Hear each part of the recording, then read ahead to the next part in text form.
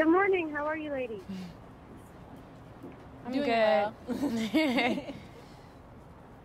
Okay, so Chaunte, let's start with you. Now that the games are finally here, how do you feel about your chances in Rio? Now that the games are finally here, I feel that my chances are just as good as they were about a month ago. I'm coming into this competition #1 in the world, so I'm feeling really confident that I can keep that up all the way through the games, and so that's my goal. Great. Tia, what has your experience in Rio been like so far?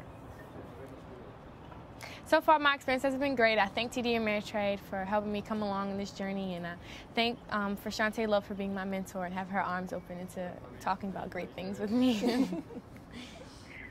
Tia, while you're aiming for the 2020 games, how helpful is it to have someone like Chaunte mentor you and help you pursue your dreams? Chaunte is a great mentor. She's helped me with so much along the way. She has given me advice for 2020 Olympics, what I should know and what I shouldn't know.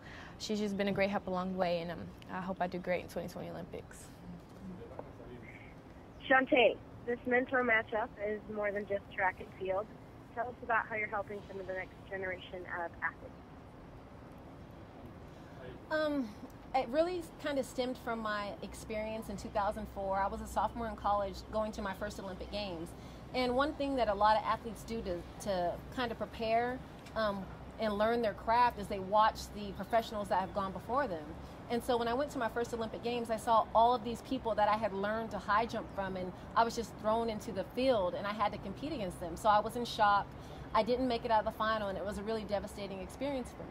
So now with TD Ameritrade pairing me up with Tia and giving her the opportunity, I could share that experience with her and know exactly what it was that happened to me, and I could help her prepare. And so that's kind of like the same thing that TD Ameritrade does with their investors. They kind of let them know what's going on, and they prepare them, and they don't just throw them out there in the investment world without actually giving them the opportunity to know what to expect. So that's kind of what I'm doing for Tia.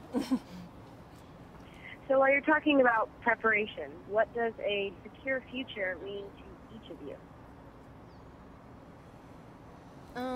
You want to take this one first? A secure future would be my plan for the future. I would love to go to college. Of course, 2020 Olympics. Secure future, I would like to know just like what my plan would be before and after the future on and off the track. And for me, a secure future, like with this being my 4th Olympic Games, I have to start thinking about my retirement. I have to start thinking about how I'm going to prepare and send my 3 children to college. So a secure future to me is really educating myself and preparing for those unknowns, things that are coming and the things that I don't really know that are coming. And so, yeah, that's pretty much what a secure future means to me.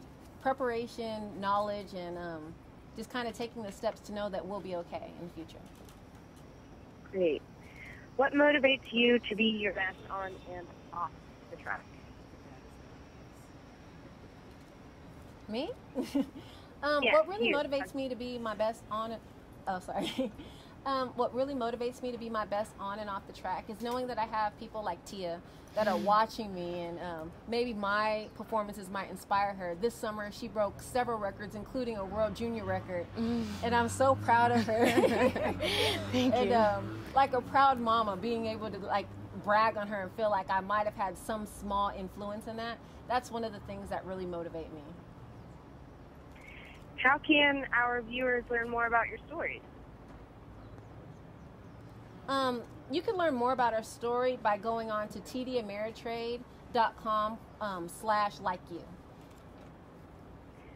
Wonderful. Thanks so much, ladies. You guys have a nice morning. And good All right, luck. thank you. You too. Thank you.